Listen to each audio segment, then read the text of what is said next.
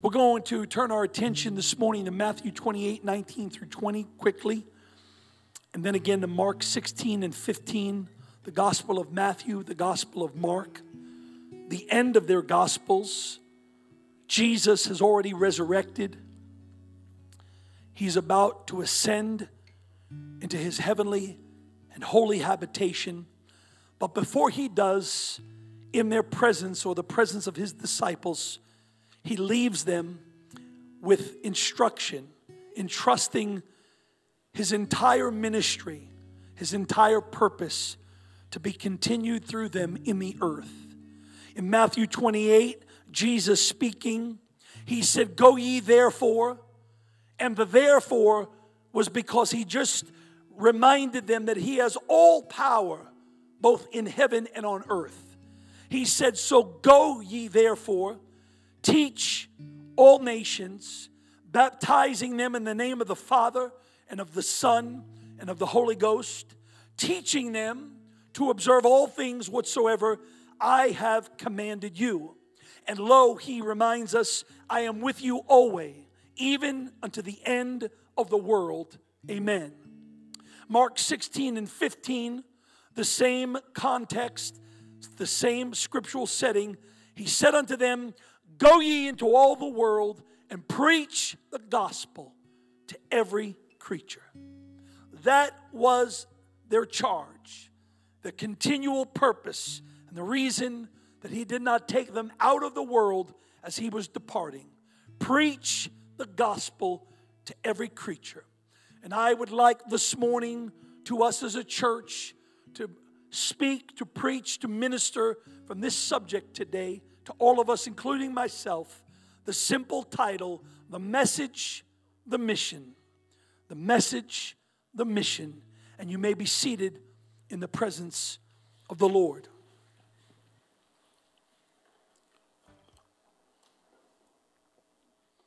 There are certain discoveries that have undoubtedly changed the world as you and I know it. Smallpox vaccine, for an example, that was discovered by the British doctor Edward Jenner. Smallpox, for its day and time, forever altered the course of the world. The discovery of DNA. The team of Watson, Crick, Wilkins, and Franklin, who did invaluable work in the 50s, where would we be today without the full understanding and discovery of DNA?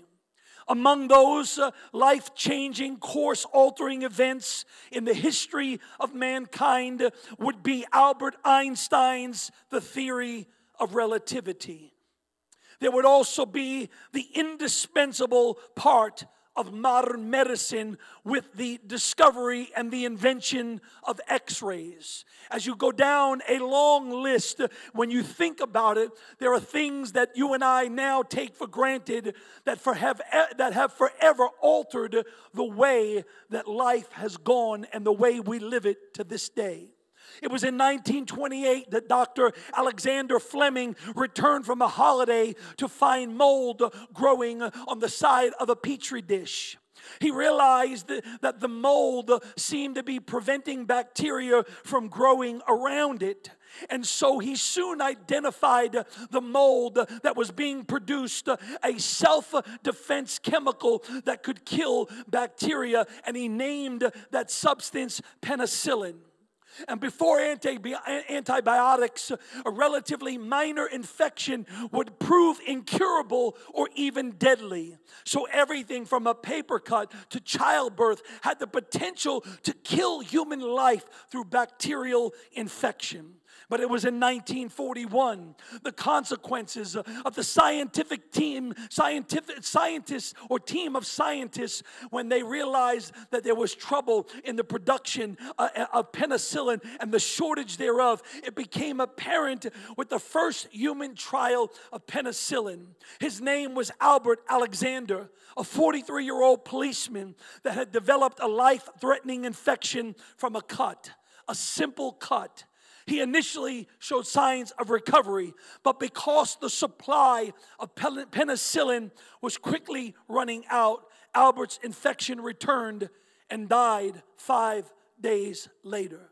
Could you imagine with me today what our world would look like without penicillin or antibiotics? Many of you perhaps are even taking some this morning or perhaps throughout the week.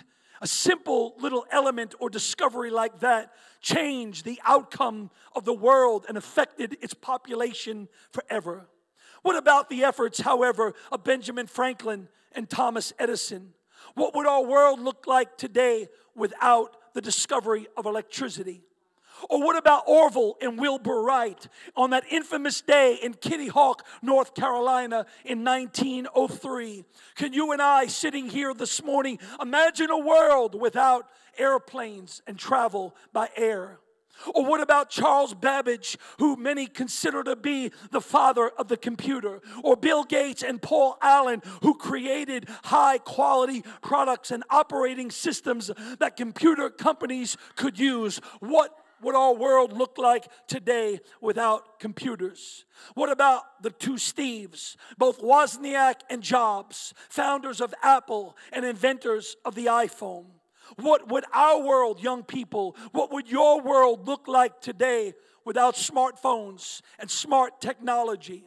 When you look back at the chronicles, the biographies of Steve Jobs, it is recorded and noted that his vision for Apple was a company, listen to this, that turned powerful technology into tools that were easy to use and tools that would help people realize their dreams and change the world for the better.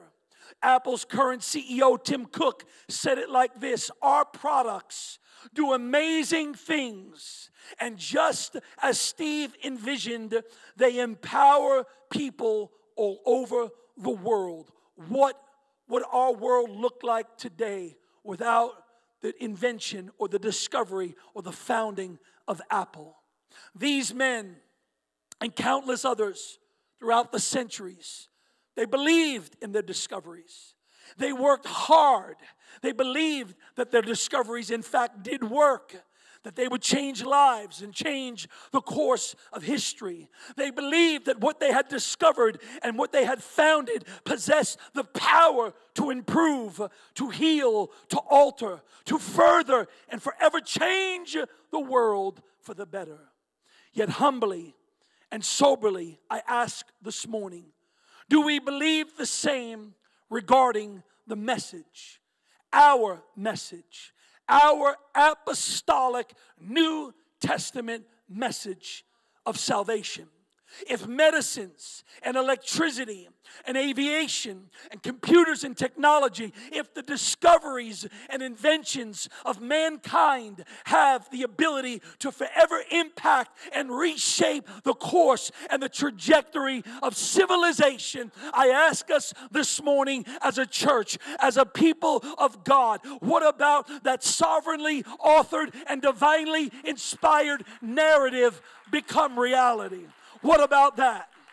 What about the message of God manifest in the flesh and dwelling among men? What about the human embodiment of the Godhead? What about the coming of the man Christ Jesus? What about the story of a resurrected Savior, the first fruits of all them that ever slept? I ask you this morning, what about the declaration and the founding of the gospel of the kingdom of God? Hallelujah. What about the message? The most meaningful, profound message, however you want to categorize it, discovery ever proclaimed among mankind in the entire history of the world. That message that is still being echoed through the most powerful entity on planet Earth, the church of the Lord Jesus Christ. What about that message? I know we often don't think about it, but do you understand that right now the only thing that is fending off the absolute and full fury of the Antichrist on on planet Earth is the church, is you and me, the body of Christ. We are the only thing, the only entity, the living organism that is keeping back the full fury of Antichrist in the earth. Little old you and little old me being a part of the body of Christ. And I want us to have a reminder this morning, a renewed passion, if you will, about this message. Because what we understand is that there is no other message found in the New Testament, no other plan of salvation than the message that we have been entrusted with on this earth for the season and through the serving and fulfilling of our lifetimes. It was so absolutely positive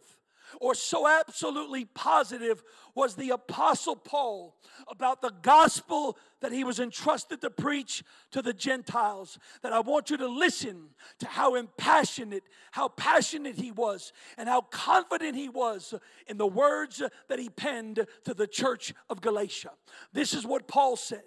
He said, if I come back to you and I'm preaching a different gospel, if I change my message, if I change the tone, if I come from a different angle, he said, whether it be we, the apostles, or an angel from heaven, if we come preaching any other gospel other than the one that we have already preached to you, he said, let him be accursed.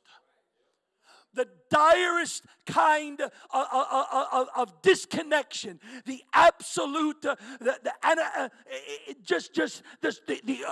can't even think of the word that's in my mind. Just let them be accursed.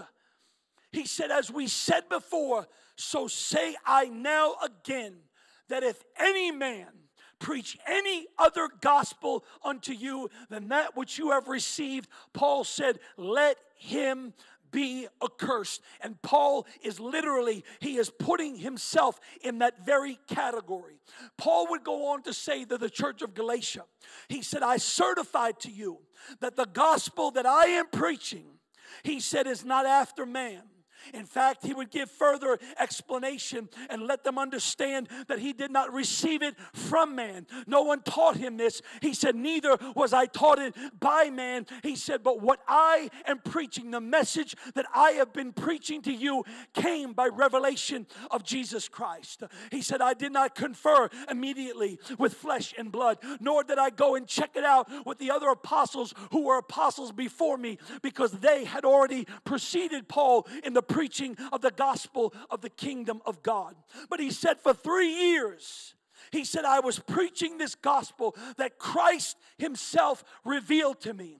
He said, but after 3 years, I did go and I visited with Peter in Jerusalem. In fact, I spent 15 days with him. And then I found out that I was preaching the gospel that Peter and James and John were preaching to the Jews. And so a span of 14 more years would elapse as Paul would go out into his world and preach on his missionary journeys the gospel again that Christ revealed to him. And then after 14 years, I can only imagine that Paul was wanting to make sure, let me just be sure, because he was so radically transformed in his conversion experience that he wanted to make sure with everything in him that he was still hitting the target and he was on course. So after 14 years, he went up by revelation.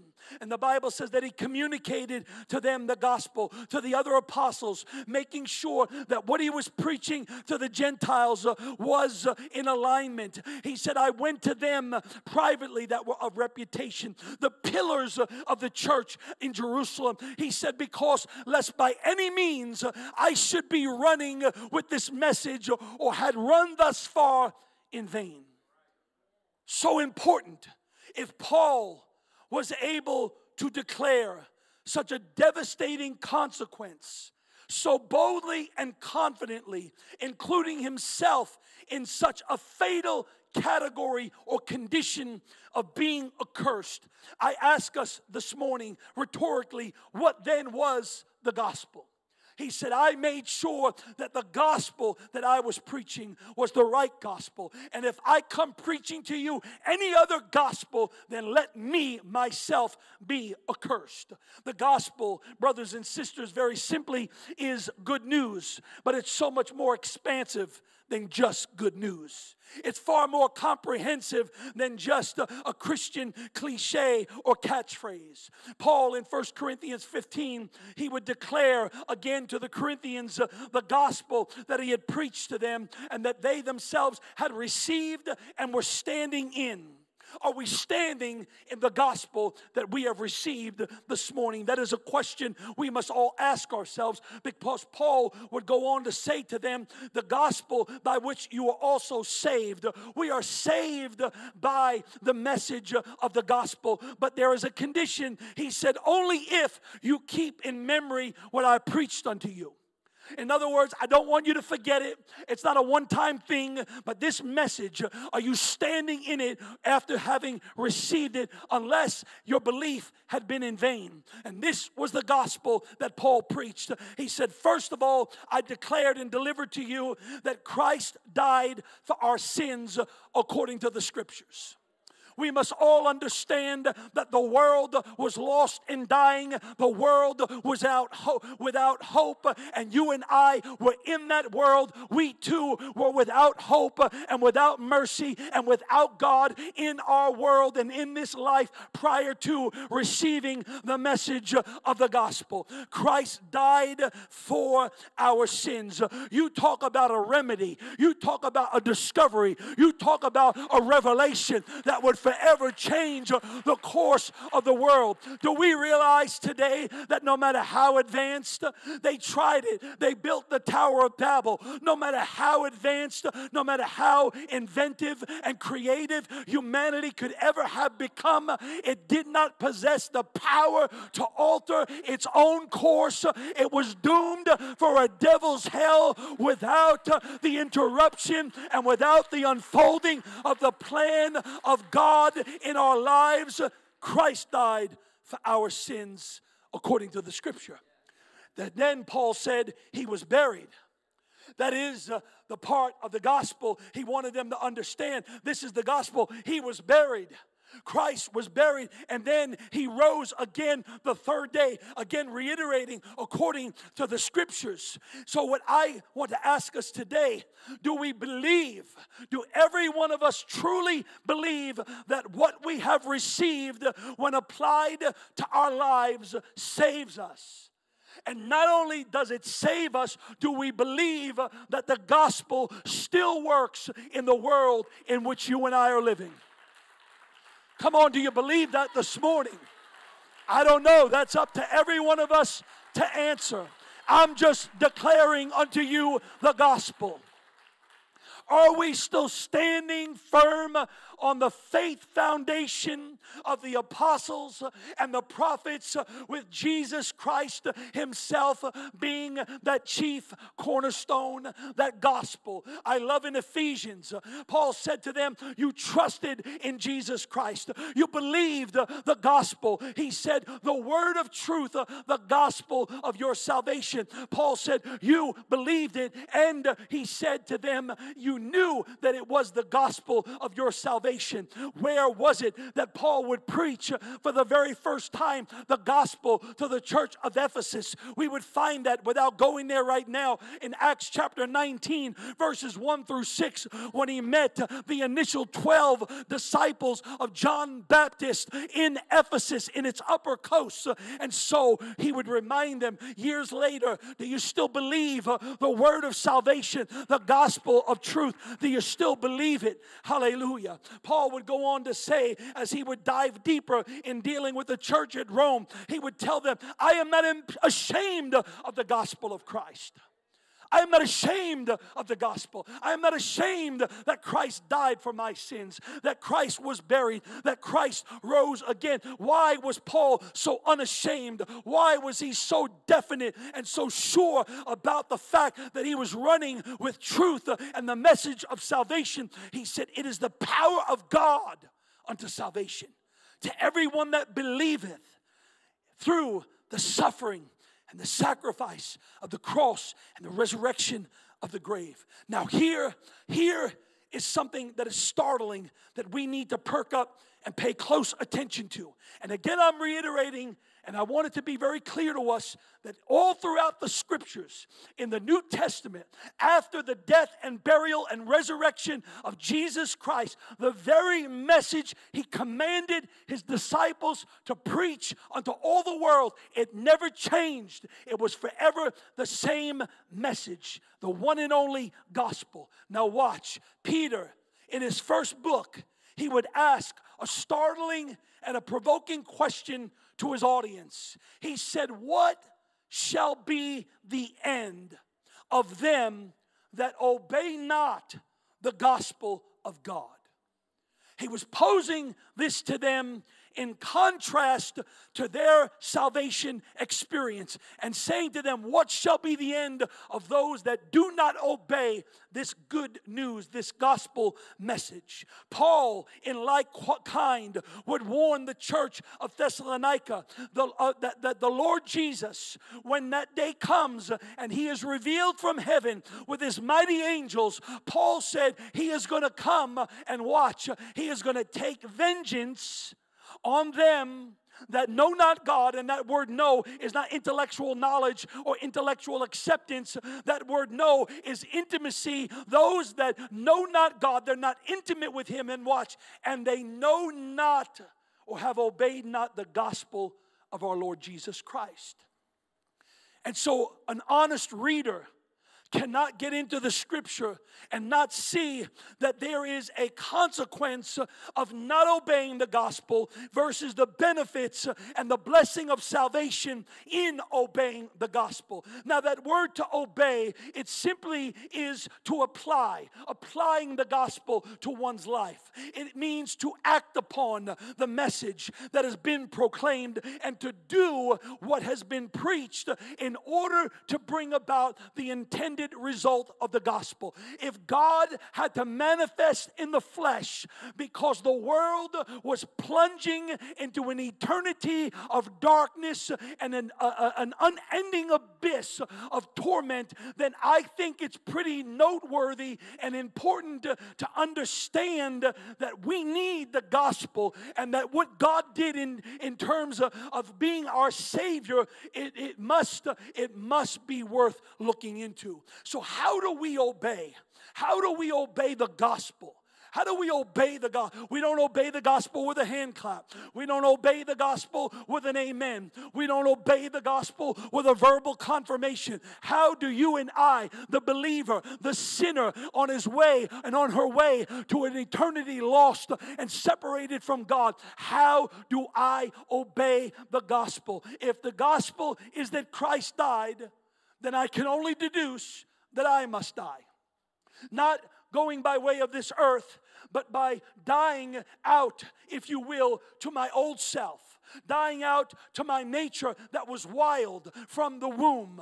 Dying out to the life that I had been living in the world apart from Christ, apart and away from the mercy of God and the goodness of God. If Christ was buried, then I understand that I too must be buried as Christ was buried. Buried in a mausoleum? No. Buried in a tomb? No. Roll away a rock and hide myself in a cave?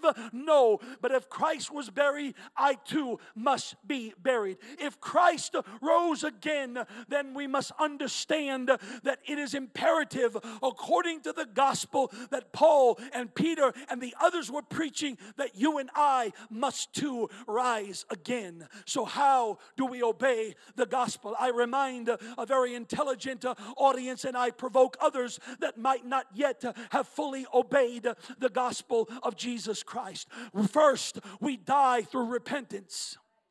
We die through repentance. Repentance is not merely an I'm sorry. Repentance is literally, it is a verbal confession, but more than that, it is a radical change of behavior. We understand through the Word of God that if we're really repentant, then there's going to be fruit. There's going to be evidence. There's going to be proof bringing forth, the Bible says, works that are meet or adequate for repentance. I think of Peter. Peter and I think of Judas.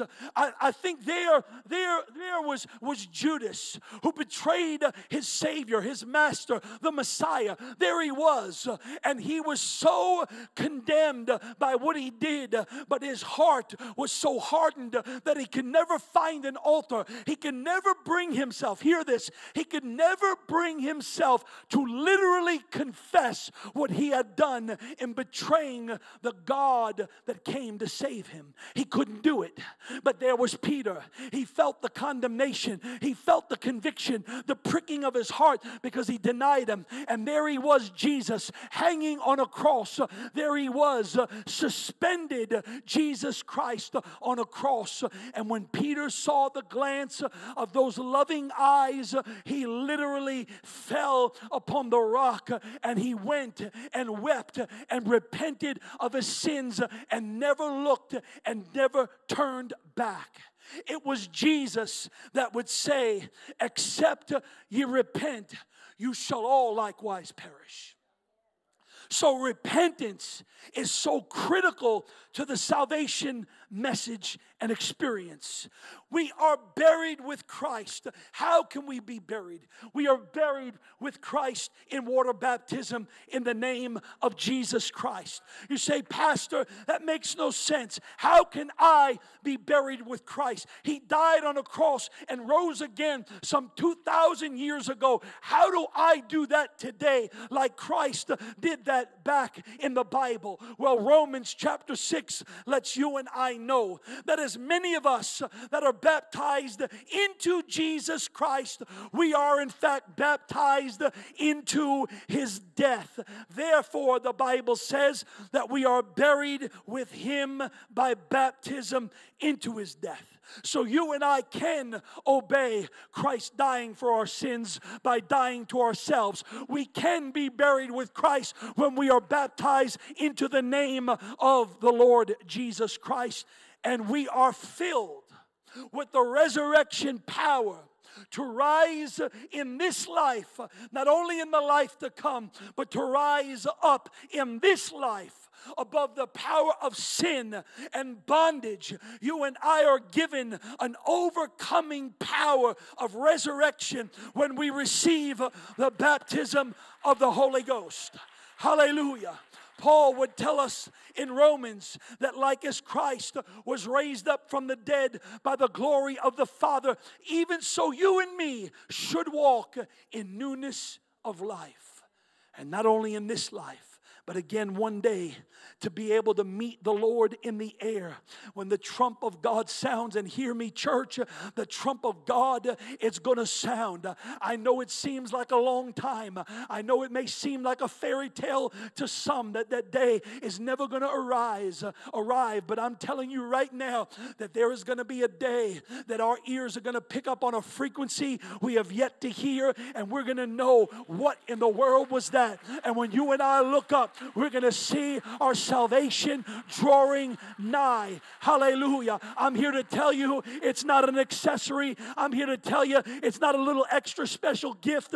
It's not lanyard. It's not a bonus. It's not a surprise in the package. I'm here to tell you it is essential that we obey the gospel, including the baptism of the Holy Ghost. Hallelujah. I'll prove it to you in Scripture. Romans chapter 8 and verse 9. This is what the Bible says, that if we do not have the Spirit of God, then we are none of his. We are not a part of Christ if we are apart from having the Spirit of Christ living in us, and we'll have nothing in us to get us off this earth, to empower us to meet the Lord in the air when he descends on the clouds. Verse 11 of Romans 8.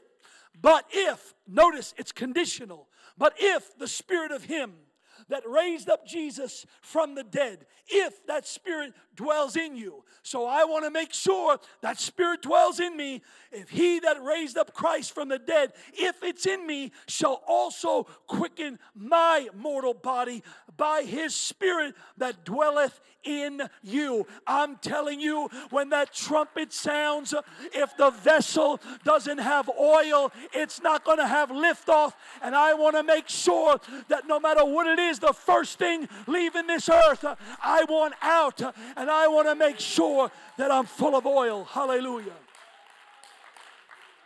Hallelujah. Hallelujah.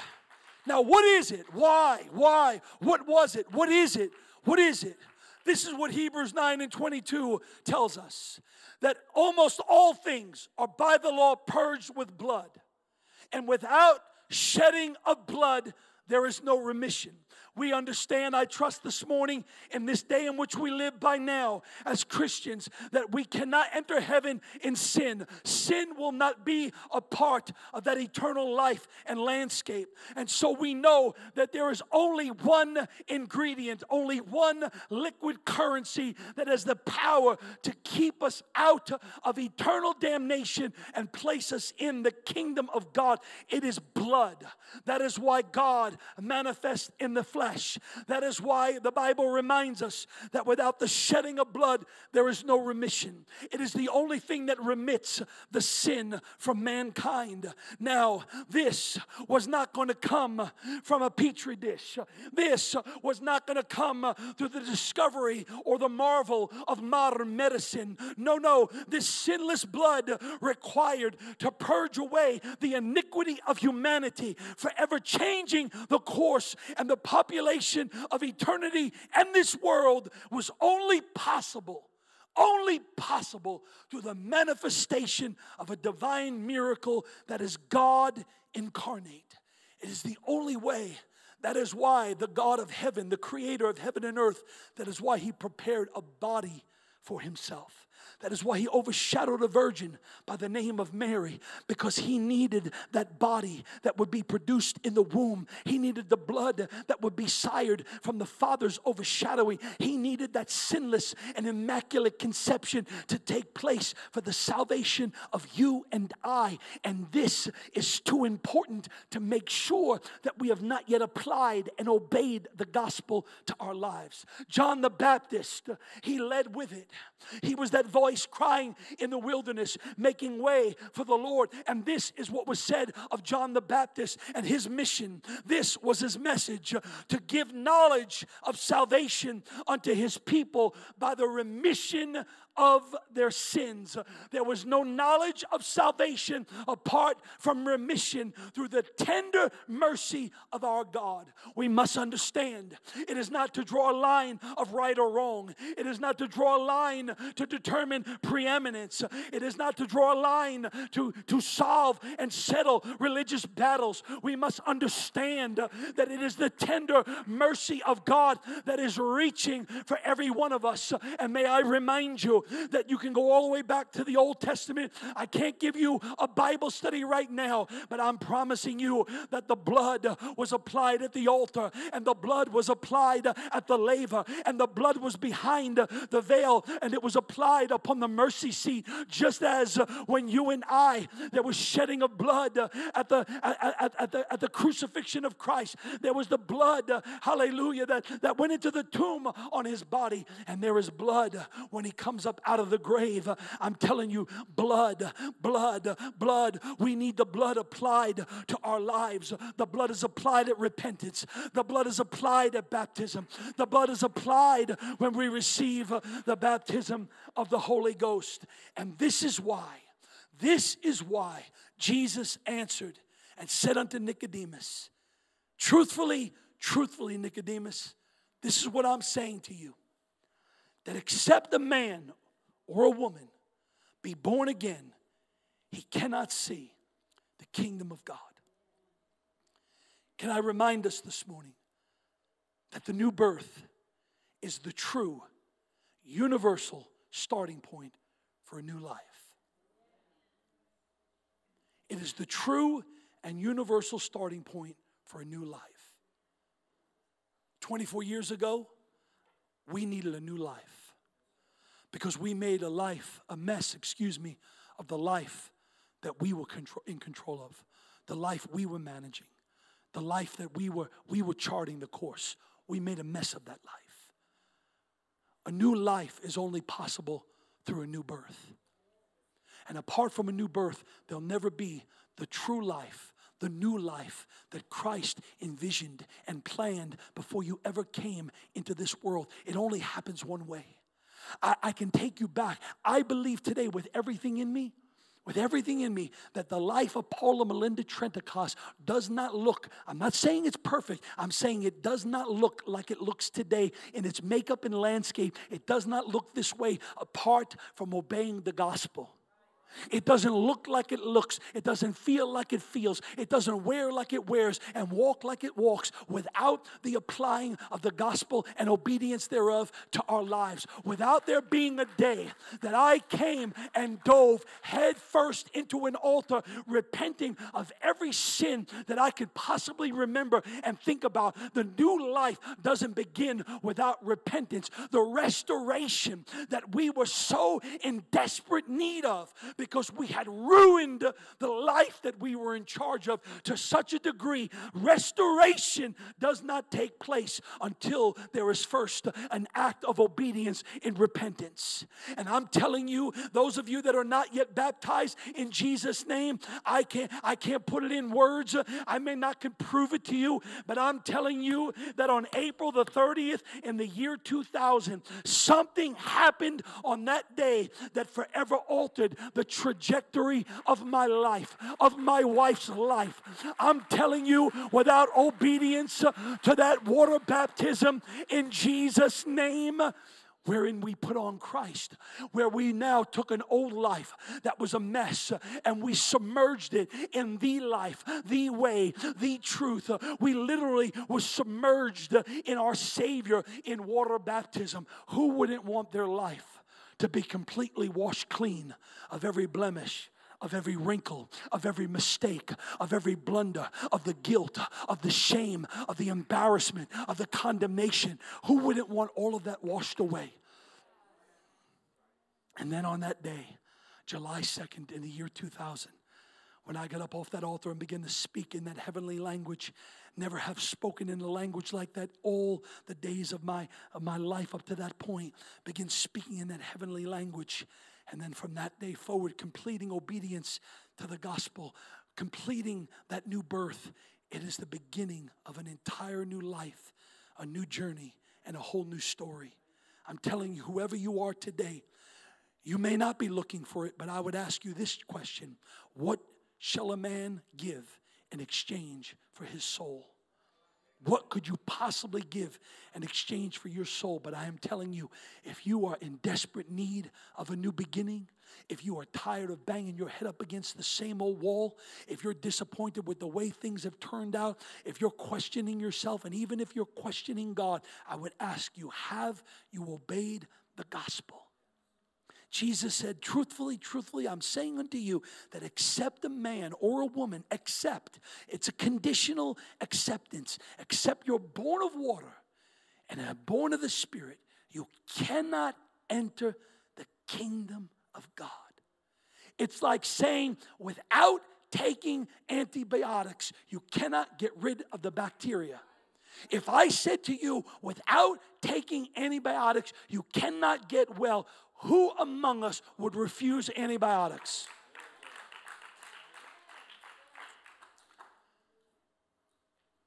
Except we're born again of water and spirit, you cannot enter the kingdom of God. It is the only message ever preached in the entire New Testament when it comes to salvation. And can I tell you this morning that there is no shortage of spiritual penicillin in this house today. And that spiritual penicillin is the blood of Jesus Christ and the power of His Spirit. There is no shortage of either in this house today. We just simply need to believe that the dose works and receive the dose, ingest the dose, and by applying it to our lives through obedience. That is why on that day of Pentecost, from which we get our denominational name, it is when on that day that when those believers, when those gatherers heard this message of salvation, they heard this, they were pricked in their hearts, and they said unto Peter and to the other disciples, what shall we do? What shall we do? It was the question of all ages. It was the question of all mankind for centuries. What shall we do? Understanding our fate. And Peter stood up that day, just as sure as Paul was before the church of Galatia. And he said unto them, repent and be baptized, every one of you, in the name of Jesus Christ, for the remission of sins, and you shall receive the gift of the Holy Ghost. And can I tell us today, we may not understand it all yet. We may not be able to reconcile it all in our minds and emotions quite yet. But I will tell you, in the fear of God, that sincere obedience often precedes deeper revelation. They gladly received the word that was being preached to them on that day, because obedience often precedes deeper revelation. Can I tell you, we don't need to understand everything. Me and Melinda did not understand everything. We were not biblical scholars. We had not become theologians. We had not gone to Bible school. We had not proved it out 14 times over. We simply obeyed because we gladly received what we saw in the word of the living God. And so I have another question this morning. I'm full of questions. If you and I today, if we were in possession of the cure for cancer, I ask you this question, would you conceal it? What if Alexander or Louis Pasteur, the French doctor, what if they had concealed their discoveries? If you and I had the cure for cancer and it was home in a medical bag or a briefcase, would we for a moment think to conceal it? Or would we, on the contrary, go home, load up, and run out as fast as we humanly could do, and getting in contact with every and anyone, starting with our very own loved ones, family, friends, neighbors? Would we not run out, and as we had freely received, would we have freely given of this remedy, and more than a remedy, this cure, if we were in possession of it? I ask that question to us as a church, because again, I'm letting you and I understand. Do we realize, and I don't know that we always do we realize what we are in possession of? This is not a religion. This is not a denomination. We're not right or wrong because the sign says Pentecostal. We're not right or wrong because grandma lived this and great-grandpa lived this and auntie planted church. We're not right because of that. It is the word of God, the gospel of our salvation. It's right because it is the salvation message of Jesus Christ to this world. The apostles were charged to proclaim it. He said, go ye therefore into all the world and preach the gospel. Did they go out in 12 different directions with 12 different variations and preach 12 different versions of what they thought that they heard him say? No. Paul was so careful to check himself and to make sure that he had it right and nailed it down, and said, if even an angel comes from heaven and tells you anything different, he said, let him be accursed, because the gospel that I preach to you is the gospel of Jesus Christ. It's immutable. It's unchangeable.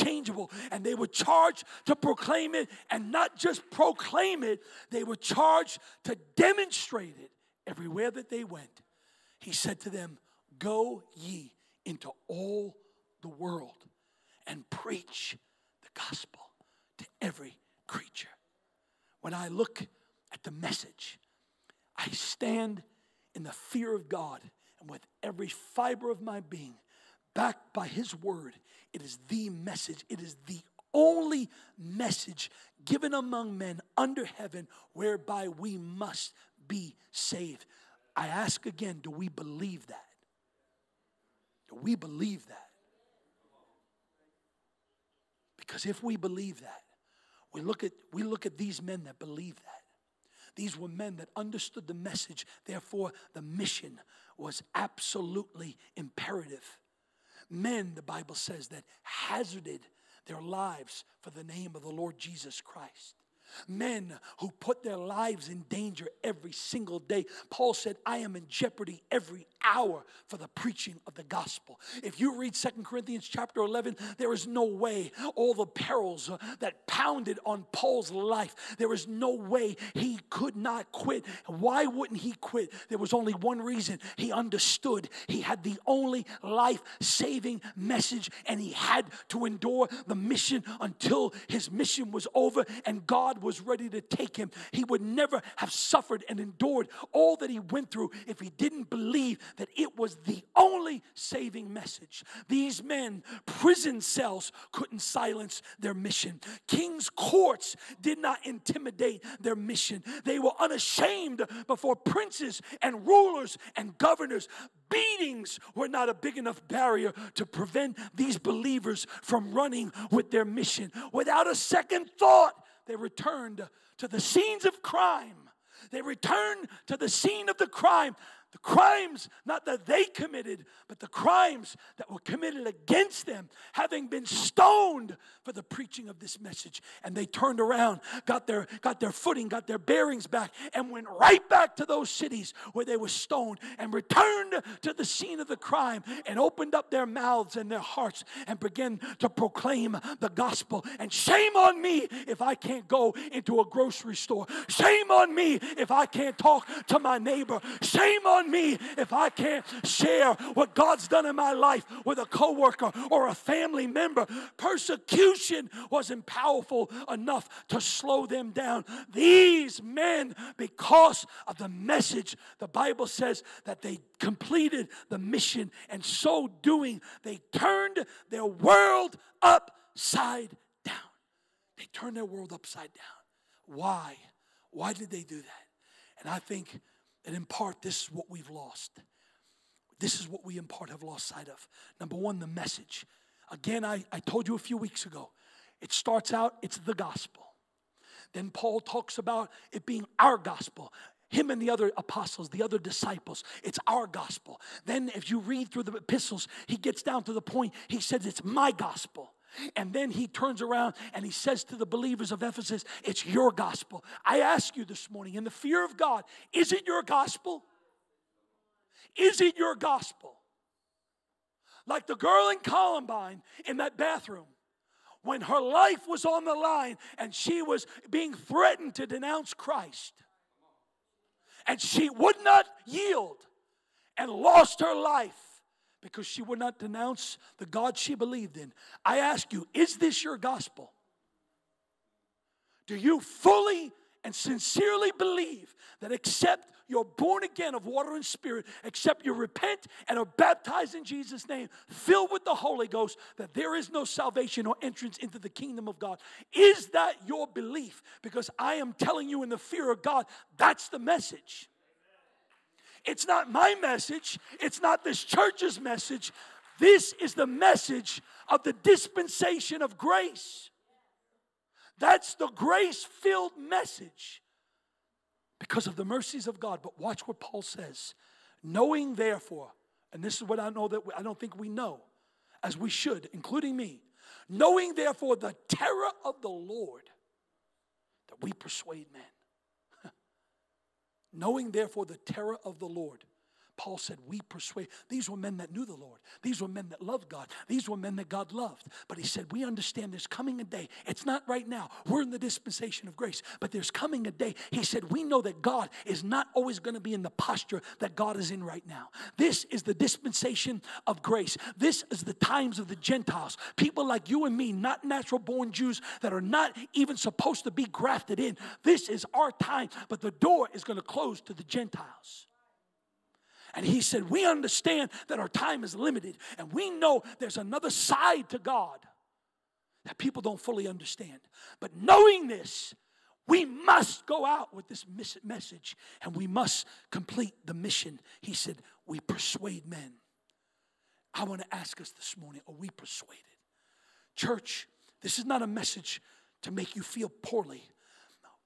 This is a message to make sure and to reinforce that you know what you believe and why. And if we have the message, then how can we abort the mission? How can we abort the mission? We've got the message. Jude would say it like this.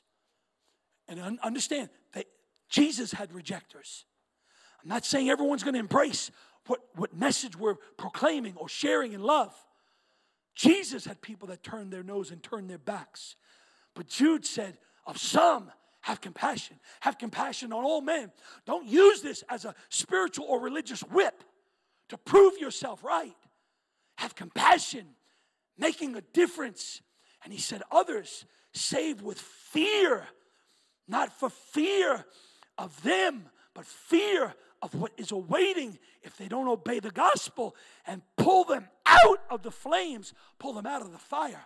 And I'm asking this morning, I want to be that guy. I want to be that one that is willing to persuade, that is willing to have compassion, but that is also willing to go into the flames and pull them out of the fire, because we understand what awaits. Now they can resist, they can fight against, but we have to make sure, as he sent them into those towns, that we're at least preaching the gospel in love, declaring what God has done for them because he so loved them.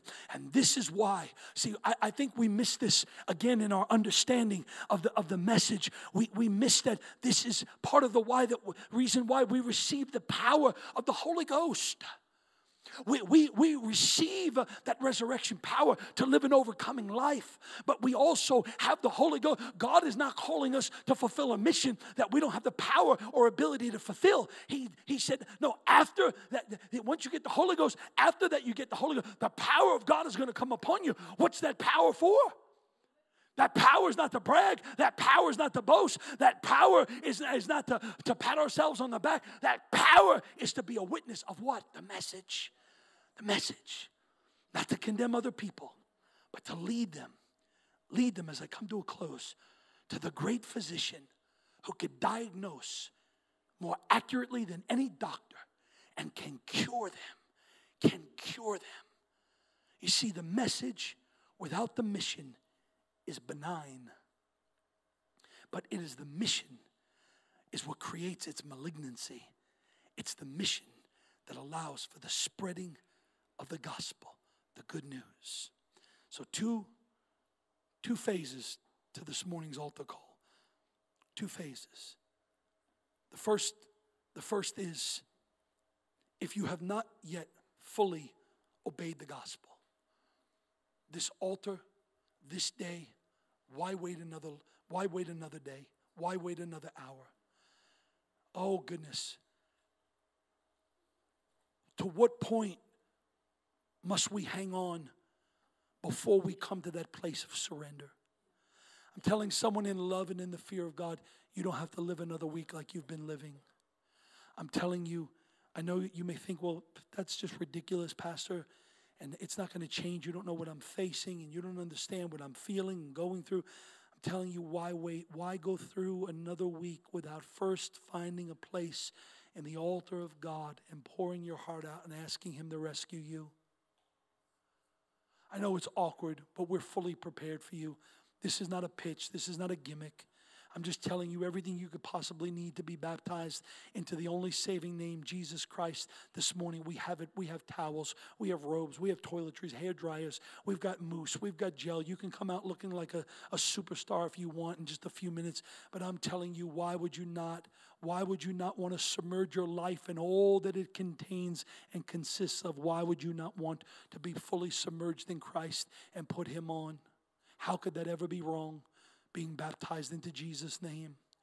And if you have not yet received the baptism of his Spirit with the evidence of speaking in other tongues, applying the gospel to your life so that you know that you've got power to overcome and power that when that trumpet sounds, you can depart from this earth with a confidence knowing that whenever the day and hour may be, or the return of Christ, of which no man knows the day or the hour, that we are ready to meet him and to spend eternity with him. Why would we ever want to deny ourselves of that? Why would I go home and have a bottle of antibiotics and have a paper cut and die because of it? Die because of a paper cut. when I have a bottle full of antibiotics in my medicine chest at home. We have the scriptures, the word of the living God. If you have not yet obeyed the gospel, it doesn't mean you're now right and they're wrong or vice versa. It's simply obedience for a heart that is responding to the mercy of God. That is our first response. And we're ready. I would ask you, those of you that are in that category, come to my left and your right. But then there are others of us. We're sure. We're emboldened. We're passionate. But we deal with fear. We deal with intimidation. We deal with other distractions that keep us from fulfilling the mission. And I am praying, I want to be in this category today. God, when you open doors like you opened for the Apostle Paul, he said, at those thresholds there are going to be many adversaries. But God, this is why you planted a church in Mandeville. He didn't plant us here to just be one of 31 flavors. He didn't plant us here to compete and see if we can outdo on social media or outdo with technology or giving or money or building or construction, see if we can outdo the church down the street. That is not why God put us here. But I believe with everything in me, not in preeminence, but in humility, I believe we have the message of the New Testament. We have a responsibility. See, the devil has caused us to believe that it's only a certain gifted few that can teach Bible study. The devil would have us believe that that's just for a rare few. And he would keep us so distracted and we would deflect and think that that's not my responsibility. But he turned around and he said, no. I'm commanding you. I'm commanding you to receive the message, to be born again. And he said, I'm commanding you to go with it. And I think that's the part that the church, not this church, the church is missing. And I don't want to just teach you that you've got to obey the gospel without helping you understand that there's equal responsibility for you and I both to run with the message. It's a command. I command you, therefore, to go. But this is the beautiful promise. We don't have to fulfill the mission on our own. The mission isn't just left up to us. He said, I am with you always, even unto the end of the world. So when we go to run with the message and we go to fulfill the mission, he said, I'm with you. I'm with you. Church, this is why we exist. This is why we've been given this privileged message. But we must fulfill the mission that the message then has caused us to understand. Praise God. Can we stand this morning? I don't want to be afraid. I'm praying for utterance. I'm praying, God, open up those doors in my life. God, when those doors open, give me a divine unction. Let there be an anointed unction. Put the words in my mouth.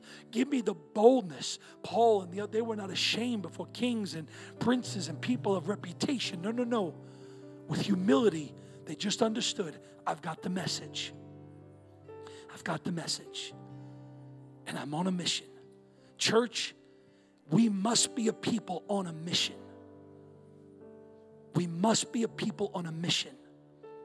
Because it does us no good to simply hoard the message when there is a lost and dying world that can be saved with just a few drops of spiritual penicillin. I want to run with it. I want to run with it. I want to fulfill the command of my Lord and Savior, Jesus Christ. Hallelujah. If you feel that way, I would ask you to come to this altar today. This has been burning on my heart for weeks, perhaps over a month. We've got the message. I'm sure about it. The word is sure about it. It's the mission. It's the mission that we've got to get right. It's the mission that we've got to get active and busy carrying out. And if you're here today, let today be the beginning of a new day for you. Let today be the beginning of a whole new life for you. It's a new beginning. It's a new beginning. It's a new beginning. Let us begin to pray. Some repenting, some contemplating, some understanding that the mercy of God is reaching for you. And please understand, if you've attended here for any amount of time, you know this. This is not about changing your religion. What I preached to you today out of the Bible was not about you changing your religious persuasion, was not about saying we're right and everyone else is wrong. It's about your soul. It's about your soul. It's not about becoming Pentecostal. Paul didn't mention anything about becoming Pentecostal. He talked about being a Christ follower. Hallelujah. Come on, let's lift our voices. I know that I didn't preach this just to myself. And I know that we may not all be living in the same realm of revelation, but at least receive the word and let God deal with you. Let God talk to you. I pray that you can feel my sincerity and the genuineness of my heart, my spirit, my love. And I'm telling you that there's a new life. There's a new life. Hallelujah. There's a new beginning. If you want to be water baptized in Jesus' name, you have to repent first. There needs to be true repentance. There's a water that awaits. There's a spirit that wants to fill you up to the brim and overflowing. And then we have the message. Men of God, women of God, if we believe we've got it, what are we doing with it? Oh goodness, we know people with cancer. We would call them up. We would go to them. We wouldn't ask and wait for an invitation or a good time or a right time. We would kick on their front door and say, hey, I got something that can help you. Hallelujah. God, give us the courage. Give us the boldness. Give us the love to reach into a lost and dying world with the only saving grace. Hallelujah.